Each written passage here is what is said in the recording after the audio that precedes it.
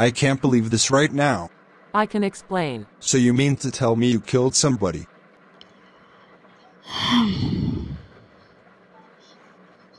You see, I was 15 at the time. It was my sophomore year. I came from a modest family. I wasn't rich like the popular girls, like Kirsten. I wanted what she had, but didn't get what I wanted. I am going to be the best this year. Give me a break, Bernie. I am going to edit the yearbook and I'm going to be a cheerleader. And I'm going to be a bobolink. Why do you want to be part of the loud crowd? Especially Kirsten Costas. I don't think you want to be a part of that. They're just a bunch of slugs. So you think I'm going to become a slug because you are going to see me in a cheerleading form? Thanks. I'm sorry. I didn't mean to take it far. You will make the best of the bunch. I work at the attendance office alongside with Kirsten, and one day, one of Kirsten's friends offered me to be in the bobolinks. I was happy. But in order for me to be in there, we had to put mayonnaise in our hair and egg on top. And we had to wear our mom's ugliest clothes. Today we'll be announcing our new cheerleaders before summer break. First we have Patrice Bretman,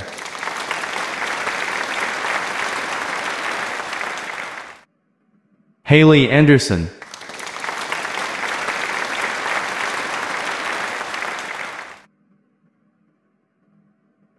and last but not least, Kirsten Costas.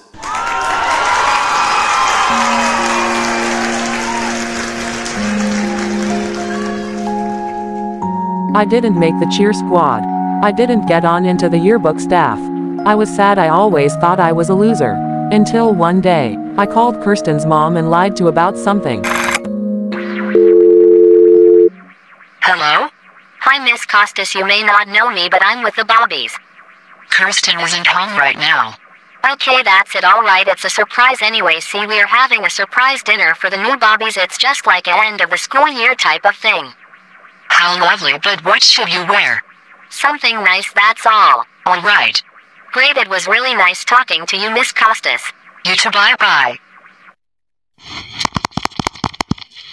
So I was supposed to babysit that night of what happened, but instead I went to pick her up. And she asked me, So who is gonna be at this party? The older crowd. Hold on, I need to do something real quick. What are you doing? Did your brain die or something? What does it look like I'm doing? Anyways, so tell me about this party. I actually wasn't invited. It was my friend Liz. She told me I can invite whoever I want. Then what was the sense of taking me to a party if there was no party? First you lied to my mom and then you lied to me. Just tell the truth, Bernadette, there's no party. I just want to be your friend. Well, I don't want to be friends with someone weird like you. I'm out. Kirsten, don't leave. I'm out.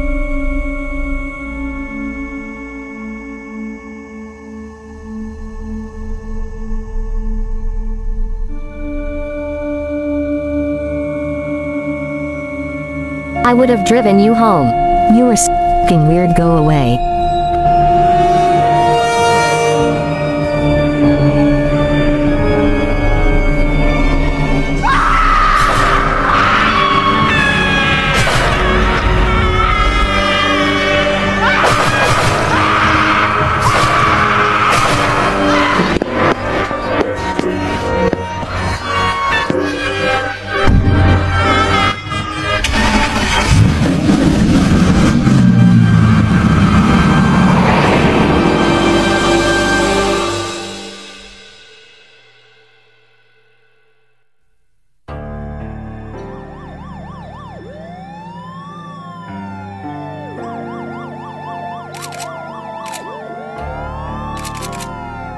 So what's gonna happen if you catch them?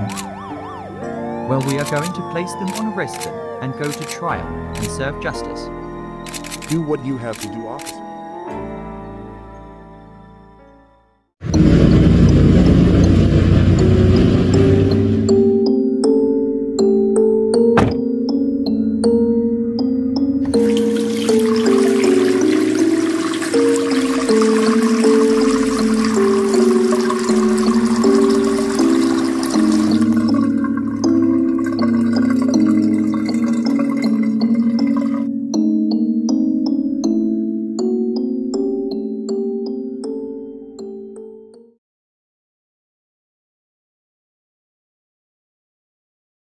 So I was thinking of all what happened. I think we should quit the bobolinks for good.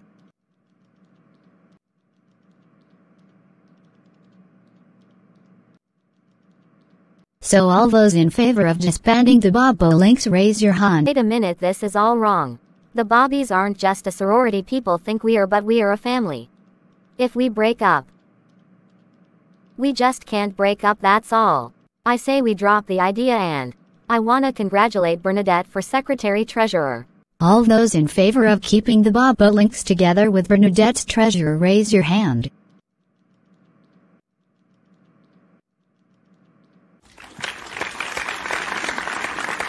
Why am I here? Hi Nancy, you're here so we can ask you some questions. But I didn't do nothing wrong. How long did you know Kirsten Costas? We didn't like each other, but I didn't kill her. Where were you that night when Kirsten was stabbed? I went to go see Ghostbusters. Really Nancy, where were you at? Okay fine, I'll tell you the truth. I was with my current boyfriend and we were just hanging out. I lied to my parents so they wouldn't know where I was going. Is it true that you wrote in your notebook, "I want to see your blood drip" to Kirsten? Yes, but I wanted to scare her off. Thank you Nancy for the truth. Enjoy your day. I finally had enough. I was so tired. I was hiding the truth for 6 months. So I wrote a letter to my mom. Dear Mom and Dad, I've been trying to tell you this, but I love you so much and it's so hard. I'm taking the easy way out. I just can't be near you, and you say this because I've already caused so much pain. The reason why it took so long on Fridays because the FBI man, Mr. Gill, thinks I did it, and he is right. I can't bring her back. But I'm so sorry. I would kill myself, except maybe that would hurt you even more. I've been living with it for a while, but I can't ignore it. It's too much for me and I hate myself for that. I've spoken to a priest, but I still can take it. I don't know what to do. I'm so ashamed and scared. I love you. Bernadette.